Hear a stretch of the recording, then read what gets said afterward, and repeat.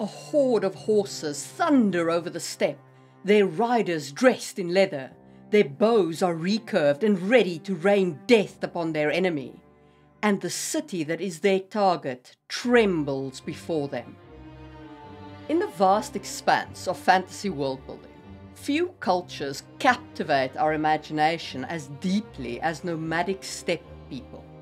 With the wind in their hair and the earth beneath their horses, these nomads weave tales of adventure, conquest, and intricate societal bonds. But what were the historical facts? How did these people live? Why were they so good at warfare? And how can you use them in a fantasy world? That is what we'll talk about today. Welcome to another episode of Just in Time Worlds with your host, Marie Mullaney. Just before we get started, this video has been available to members of my channel for some time now. If you want to help me make more content and you want to get early access to my videos, you can pick up a wood membership to my channel for a mere €7 a month. And a shout out to Dylan Butters and Mr. Marmello, the latest members of my channel, who make these videos possible. Okay, enough of that. Let's talk about steppe nomads. To start with, let's define nomadic people. Nomads are communities that move from one place to another rather than settling permanently in one location. There are nuances here. While true nomads or full nomads have no permanent homes, semi-nomads might move seasonally, perhaps spending winters in one location and summers in another, or perhaps moving with the seasonal spring floods, or perhaps they spend most of the year moving but they have fixed winter camps. This, of course, contrasts with sedentary peoples. Those are peoples that live in permanent settlements like towns or cities. The Mongols, as an example, were mostly semi-nomadic. They moved their herds to fresh pasture seasonally, but they did have established bases. By contrast, the Dothraki from Game of Thrones are more fully nomadic, with their vast khalasars roaming the open grasslands, and only Vaes Dothrak providing any kind of stability, and that being more of a festival town or a place to gather for ceremonies. So when you're drawing up your nomadic people, if you're establishing a nomadic people in your culture of your world, one of the first questions that you want to look at is, how nomadic do you want them to be? Are you looking at a people who move from a winter camp and then roam over a set area? Or are you looking at a fully nomadic people who continuously live on the hoof, as it were? Because this will inform what kind of legends and ceremonies they have.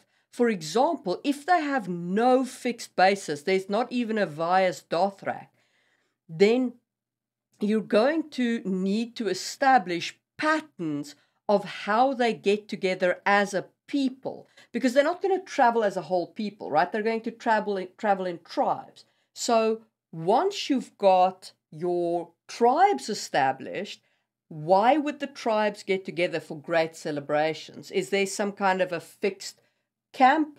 Do they send messengers and arrange a place? That's the kind of questions you need to answer for fully nomadic people. For semi-nomadic people, it's easier because you can set up like a winter camp, you can set up a city that they gather in periodically, or you can set up a Vaes Dothrak where they go for ceremonies and to meet with the other tribes. And if you enjoyed this brief overview of nomadic people and semi-nomadic people and sedentary people, hit the thumbs up button and let's talk about life on the move. So, focusing in on steppe nomads like the Mongols and the Dothraki and so on, let's talk about what their everyday life was like. It was a symphony of movement and adaptability and survival. From the Scythians of the ancient world To the mighty Mongols, the vast Eurasian steppe has been home to countless nomadic people, each with their unique traditions and way of life. So let's delve a little deeper in there and understand this world better. First, we should talk about housing. The Mongols lived in tents that were portable and could be easily assembled and disassembled. The Mongols' yurt or yurt is perhaps the most iconic, with its circular structure and wooden frame covered with felt. Dothraki tents in fantasy works echo this design. The tent's circular shape was ideal for withstanding the strong steppe winds, and it could be easily assembled. But it doesn't have to be a tent. The Scythians, possibly the world's first nomadic warrior people, travelled around in covered wagons. Apparently, some of these wagons were pretty substantial, to the point of having multiple rooms. So, while they maybe did set up camps and tents and so on, their wagons also provided their homes. In David Eddings's world, the Algerians might have been loosely based on this. Certainly, they travelled in covered wagons on the vast plains of Algar as nomadic horse and cattle raiders. As nomadic people, the diet of these people predominantly revolves around animal products, obviously. You're not going to farm all that much. You're only going to have plant matter that you trade for or that you can gather on the move.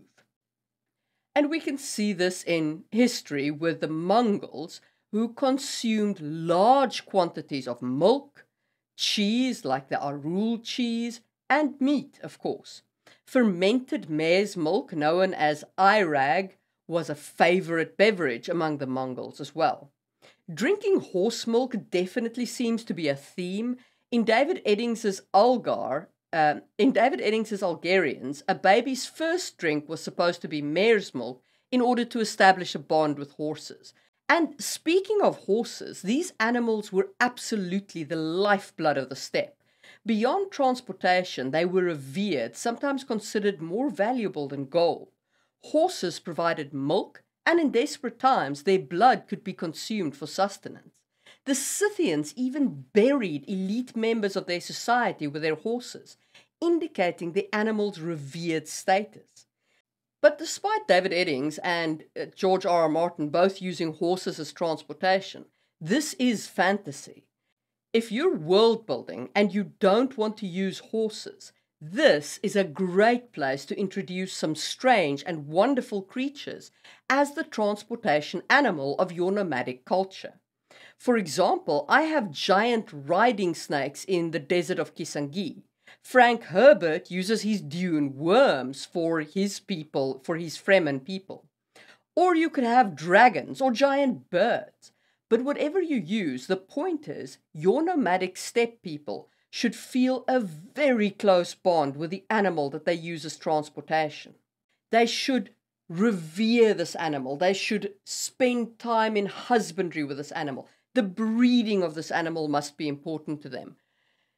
This animal is their life's blood, and it should reflect in their attitude towards the animal, in their culture, in their myths and legends, and in their art.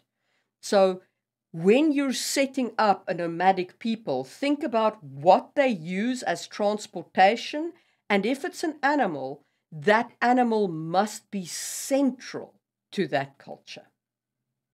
Of course, riding on the cold steppe all day means you need some good clothing, designed for both warmth and nobility. The Mongols wore long robes known as deel, made from cotton, silk, or wool, often paired with leather boots. The Scythians wore trousers, tunics, and sometimes intricate armor with golden embellishment. They also had these straight-standing cool hats, which are they remind me of dunce caps, but they're kind of awesome. Tattoos were also prevalent among the Scythians, often depicting animals and scenes from myths. These tattoos possibly denoted rank, achievement, or spiritual belief. While men primarily handled herding and hunting, women managed daily camp chores and childcare. However, it is notable that steppe women held significant power and autonomy, especially when contrasted with sedentary women. Scythian women, sometimes termed Amazon warriors by the Greeks, were known to be formidable warriors and leaders. Tomb excavations have found female skeletons adorned with weapons, reinforcing this idea. And it does make a certain amount of sense.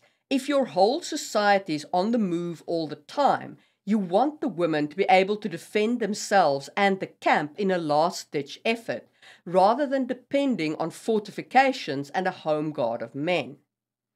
So you would much more frequently see women who are trained as warriors in order to provide that line of defense against the camp being invaded and the children harmed.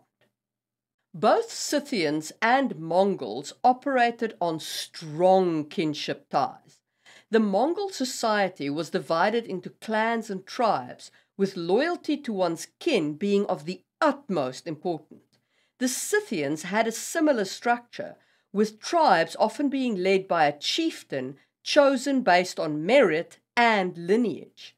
We can see that kind of structure play out in the Dothraki as well, with the Carls and the blood of my blood warriors and so on. I did a similar structure with my desert nomads, where they have family groups that they travel around with, and then the tribes that they gather with for certain festivals. What I found interesting to design in these kinship structures was how one can identify people from other kubelas, as I called them. I ended up using shells and hair braids, so each kubela has a different pattern of shells braided into their hair that identifies which tribe and family they belong to. I always think that kind of visual identification in clothing gives you a lot to play with as a world builder. So think about that next time you're building kinship ties. Is there a way that people can identify kinship by just looking at another person? Speaking of kinship, in many nomadic societies, marriages solidified alliances between tribes. Bride kidnapping, although not universal, was practiced among some Mongol tribes. The Scythians had a dowry system, and archaeological evidence suggests they celebrated marriages with grand feasts and rituals. Children, of course, were an integral part of the continuation of nomadic traditions. They were educated through oral traditions, stories, and hands-on experiences. Mongol children, for instance, learned to ride horses at a very young age and were taught archery, herding, and other essential skills through observation and participation. And if you enjoyed that overview of nomadic lifestyles, hit the thumbs up button and let's talk about society, governance, and wealth. The governance style of nomadic people is quite unique. One title, however, seems to resonate across the tribes and across the time periods, and that is the title of Khan. Central to many of these societies was the Khan, a chieftain or ruler. Often a blend of military commander, spiritual leader, and tribal chief, the Khan was responsible for the welfare and success of the tribe. Their role wasn't just administrative. They had to maintain balance within the tribe, ensure its survival, and navigate intertribal politics. When tribes united under a single banner, often for conquest or in the face of a common threat, they'd be led by the paramount Khan, sometimes referred to as the Khan of Khan. Genghis Khan is the most prominent of these figures. Born Temujin, he united the Mongol tribes and established one of the largest empires in history. The title signifies not just a powerful ruler, but one with unparalleled influence that extends across multiple tribes and territories. Of course, one of the primary tasks of the Khan was to coordinate the defense of the tribe's wealth. In the steppes nomadic culture, wealth wasn't stacked in coin or measured in land holdings. Instead, it was counted in cattle, sheep, goats, and horses. Livestock was both currency and capital. Like the people themselves, wealth needs to be mobile. Livestock, therefore, represents food, clothing, and tools. With livestock as wealth, ensuring their safety is pretty important. Herds would often be divided among family members to reduce the risk of total loss.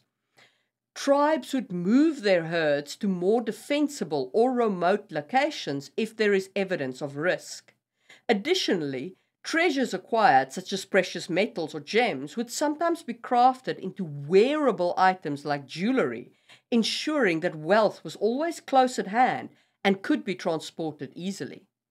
Owning land wasn't about marking territory, but about ensuring the tribe's survival.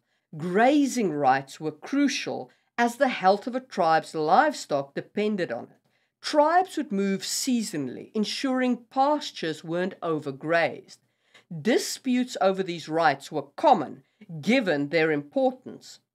And conflict over grazing rights, livestock theft, or political power could be resolved in several different ways. Despite their reputation, dialogue was preferred where the tribal elders or the Khan would mediate. But there were also more personal disputes where duels could be used to resolve the conflicts. And for my thoughts on using duels as a means of conflict resolution and legal resolution, check out the information card. Sometimes, however, small duels or mediation just did not do the job, and there would be larger conflicts involving entire tribes or alliances, and this could erupt into war. Sometimes these conflicts would give rise to feuds that would last years and would result in significant cattle raiding, but where the tribes would actively try and decimate each other's wealth. I do want to speak here about cattle raiding specifically because it wasn't just a means to defeat an enemy. It could also be a rite of passage in many nomadic cultures. For young warriors, it was a way to prove their bravery and secure some personal wealth. For the tribes, it could be both a strategy to weaken rivals and to replenish their own stock. So, some raids would be small and it would be a contained affair between warriors. I can imagine a scenario where even friendly tribes could be raided with recompense then made, or, raiding back and forth in a kind of friendly rivalry as opposed to the enmity of a feud, because young men do need to earn their adulthood and prove their mettle as warriors. So think about your raiding structure and how the clans might count coup among each other with their activities in that department. So returning to the Khan, how was the Khan chosen? While lineage often played a role, Khans were also chosen on merit, particularly their leadership in battle or their wisdom in governance. In the case of the Mongols, a Kurultai, or grand assembly of chieftains and influential figures, would be held to elect a new Khan. While lineage and nobility did matter, you did have to come from certain lines.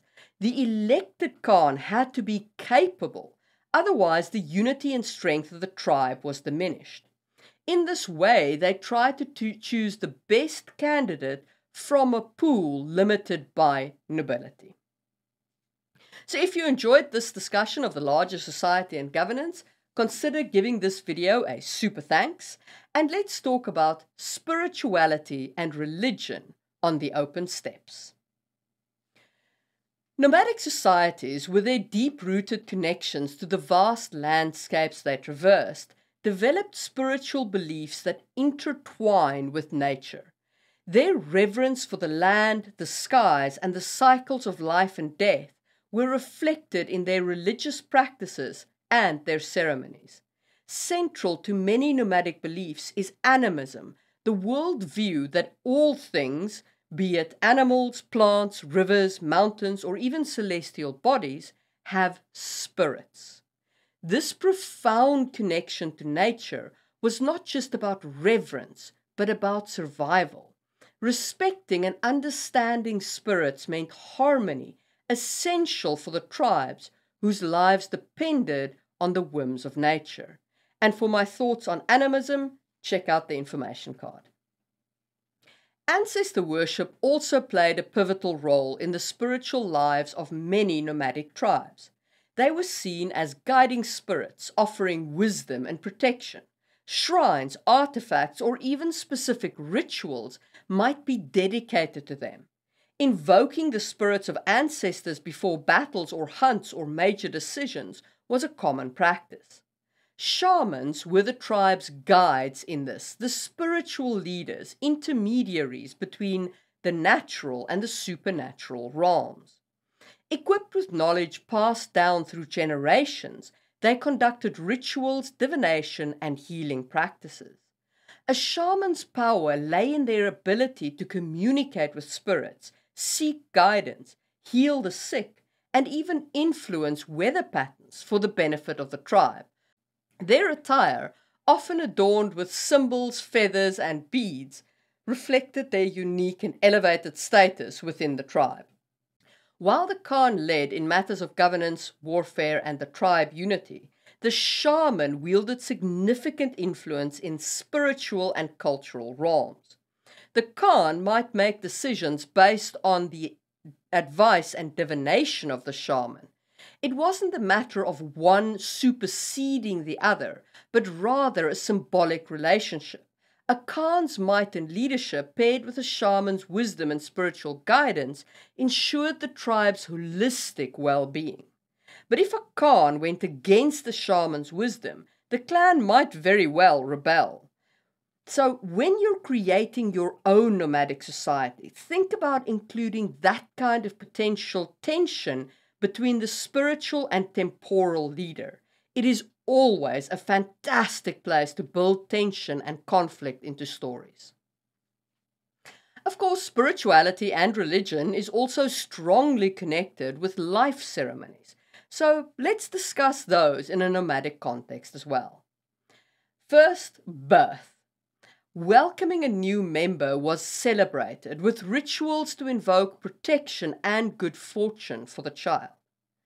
Coming of age was often marked by tasks or ceremonies to signify the transition from childhood to adulthood, as we spoke about in cattle raiding.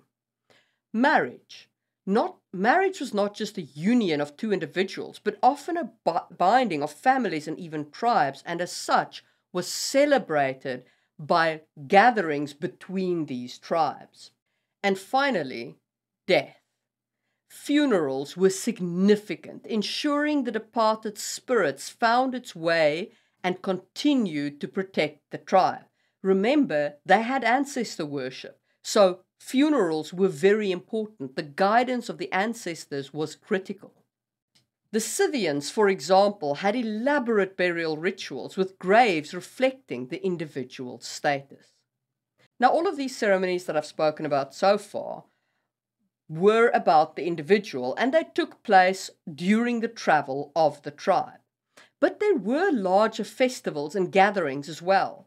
Nomadic tribes had festivals celebrating seasonal changing, successful hunts, or religious events. Given the vast territories that they covered, these events were opportunities for the tribes to meet, to exchange news, to trade, and even to find potential spouses. Now, possibly these ceremonies could have been held on the open grasslands, but it could also be that these nomadic societies gathered somewhere for specific ceremonies. While places like Göbekli Tepe's exact purpose remains a topic of debate, it is plausible that such sites could have been communal spaces for religious rites and gatherings for nomadic tribes.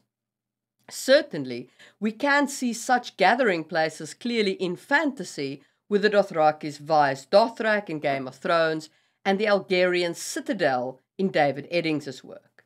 And if you enjoyed this discussion of spirituality and religion, hit the thumbs up button and let's talk about war. The image of a steppe warrior astride a swift horse and wielding a composite bow is not just a captivating vision, but a testament to their unparalleled mastery over cavalry warfare. Let's first talk about the weapons that work with steppe nomads. A marvel of the ancient engineering, the composite bow was constructed from layers of wood, horn, and sinew. This gave it greater strength and flexibility than simple wooden bow. Its shorter length made it easier to handle on horseback, allowing riders to shoot even while galloping, something that requires enormous skill.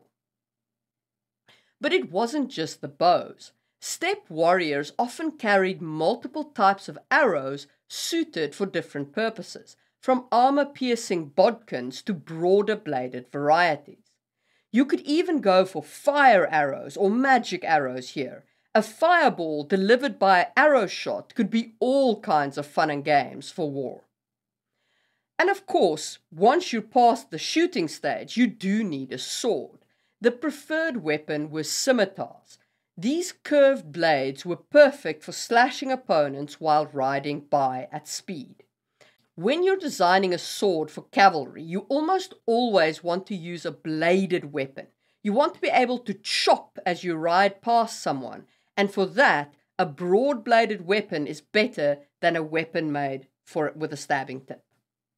If you want to do stabby stuff on horseback, you want to focus on spears and lances. Useful for both throwing and close combat, they could be employed against foot soldiers and other cavalry. And because your warriors are mounted, the power of the horse is also behind that spear or lance, making it a very powerful strike. Now, always on the battlefield, you do have to think of protection. Lightweight leather and later laminar or scale armor provided protection without compromising mobility. Helmets and shields were also used, tailored for mounted combat. But when you get right down to it, it wasn't their equipment that made the Mongols a feared force on the Eurasian steppe. So let's talk about tactics. The Mongols had 3 favorite tactics. Now, listen, I'm not a military student, so take this with a pinch of salt, but this is my understanding based on the research I've done. First, hit and run. Relying on speed and agility, steppe warriors would approach, unleash a volley of arrows, and then swiftly retreat before the enemy could effectively respond. Second, a feigned retreat. This tactic is designed to break enemy formations. Warriors would pretend to flee in panic, luring the enemy into a chase, only to turn around and then ambush them once the enemy was stretched thin and vulnerable. And lastly, encirclement. Often, smaller detachments would engage the enemy head-on, while larger forces circled around to encircle the enemy like this. All of these tactics depended on the speed and agility of their mounts and their skill in riding them. But they also depended on good battlefield communication. The Mongols used drums, flags, and smoke to convey orders across the battlefield. They also established an intricate relay system known as the yam. Swift riders would relay messages across vast distances, ensuring that commanders remained informed and could call for reinforcements or supplies as needed. Sometimes, however, they did come up against walled cities or other fortifications. And if you want some help designing fortifications, check out my video on the topic in the information card. Anyway, how did Mongols overcome fortifications? While the Mongols started primarily as a cavalry force, their expansion brought them into contact with various people, including Chinese engineers who were adept in siege warfare. The Mongols assimilated this knowledge and began employing siege engines like catapults, trebuchets, and battering rams. If direct assault failed, the Mongols might resort to encircling a city, cutting off supplies, and waiting out the defenders.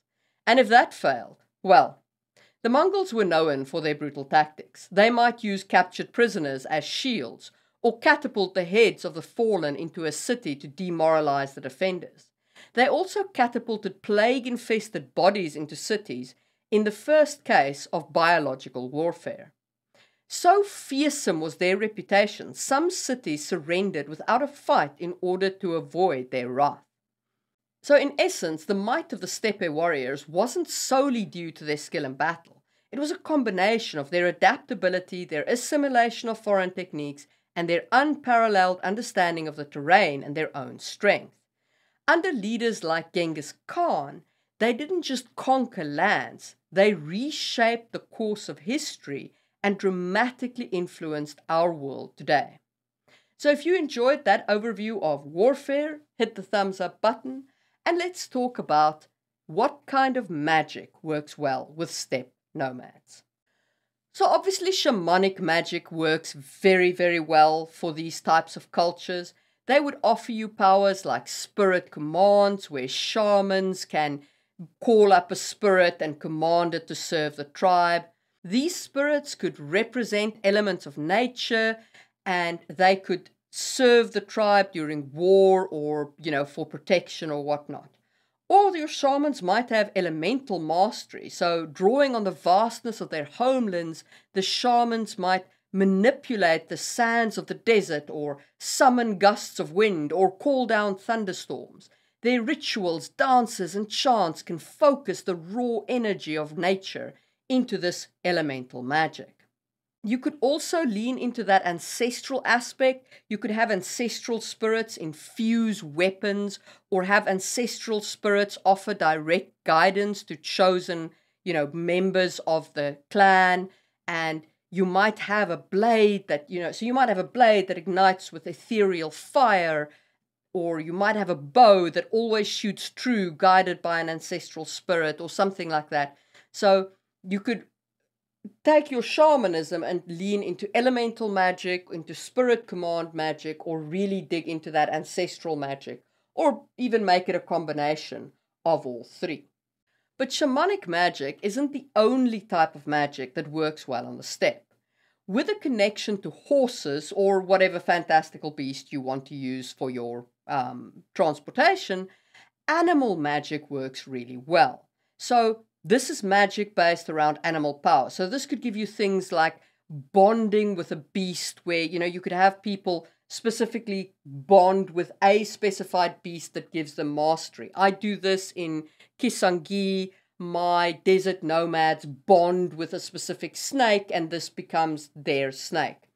Or you could go even further and lean into shape-shifting, where, you have people that can specifically shape-shift into that, and either the animal that is the transportation or another animal, or you can have scouts that are falcons and all of those kinds of abilities. And if you want my thoughts on shapeshifters, I did make a video about them.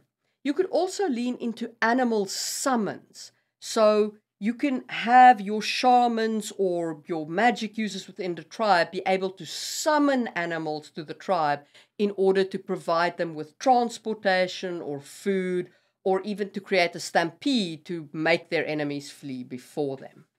When you're designing your magic system, think about how your nomadic people live and embed the magic into their lives. You want the magic system to be deeply rooted in the ethos of the steppes. You want it to be something that fits with the culture of the people that you are designing. Think about what is important to them and build the magic system around that aspect of their life.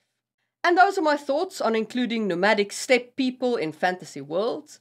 Let me know in the comments what other cultures you would like me to cover. And as you leave the building, check out my books on the way out. And if you enjoyed this video, you might also enjoy my video on creating deserts in a fantasy world. It does help the algorithm if you click on that video, so please go ahead and do that. And I will see you soon for another episode.